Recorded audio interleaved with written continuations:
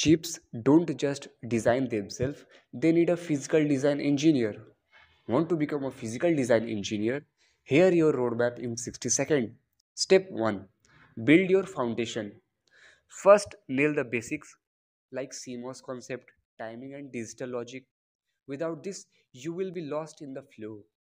Step 2. Learn the PD flow like physical design flow. Understand how a design goes from RTL to GDS like synthesis, floor planning, placement, clock tree, routing, and final sign off. Step 3. Master EDA tools. Get hands on with the industry big guns like Synopsys compiler, Cadence Innovus, and PrimeTime for timing analysis. Step 4. Get real experiences. Do mini projects like block level PNR, timing closure, and IR drop analysis. Real practice beats theory every time. Step 5. Interview ready. Be prepared for question on STA, PNR challenges, and tool commands. These make or break your job chances.